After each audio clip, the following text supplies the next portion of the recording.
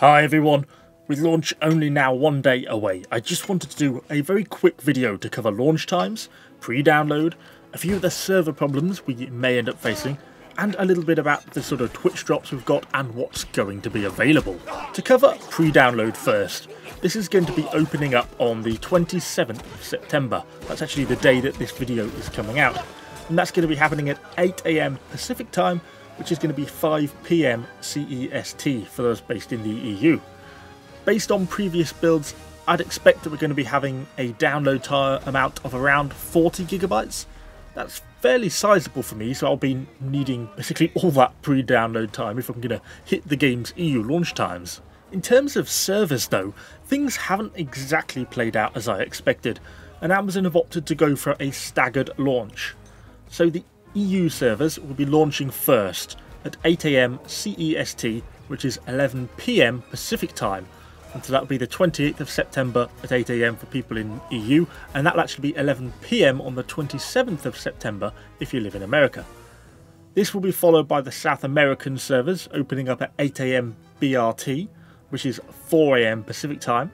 The Australian servers are also going live at the same time, although that's going to be like 9 PM AEST for you guys. This is then followed by North America East Coast opening at 8 AM EDT, which is 5 AM Pacific time, and finally North America West Coast opening at 8 AM Pacific time. I can kind of understand the reasoning behind this decision to not only sort of spread the server load but give players in different regions more appropriate opening times rather than kind of it opening up for them in the middle of the night. But I think it's going to have a few undesirable effects that maybe Amazon haven't considered. Firstly, by all accounts, player names and companies are thought to be global. So those in the EU will get access to names first. That's player names and company names. And I think this is going to likely result in a number of players from other regions trying to jump into the EU queue as it opens so they can pin down and reserve their player and company names. I'd also say, for some people, and I think I'd count myself in this, a part of the fun of the game is that initial grind. And with EU players basically getting a 9-hour head start, this is going to cause a little bit of upset, I think, for some people. So I think personally, I'd rather have just had a single unified release time. But at the very least, I wish they would region lock player and company names and then confirm this via announcement. That would really make a big difference for a lot of people, I think.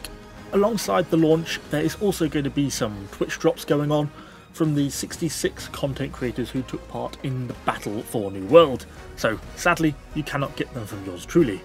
But there is going to be, from these Twitch drops, a Vine spun weapon skins, and they'll be available for the first 2 weeks of the game. So you don't actually have to grab them on day one, don't stress about them, you've got 2 weeks in which you can do this.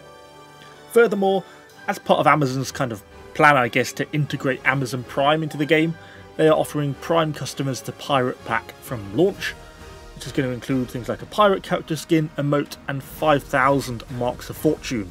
And the Marks of Fortune are like the in-game currency for cosmetic stuff. Following that, a second pack is going to open up on the 12th of October with a sword skin, more emotes, and a pack of crests. Honestly, it's not that surprising to see Prime getting integrated into the game like this. It was always going to be the case, and actually, with it all being cosmetic, I'm totally fine with it, I really don't mind. But anyway, we'll end the video there. I just wanted this to be a very quick one just to cover particularly the pre-release and launch times because, frankly, it's pretty confusing. Anyway, hopefully you enjoyed the video. Any questions about launch in the comments down below, and we're going to have lots more New World videos on the way, so be sure to subscribe for lots more content. Thanks for watching, guys. See you all on the next one.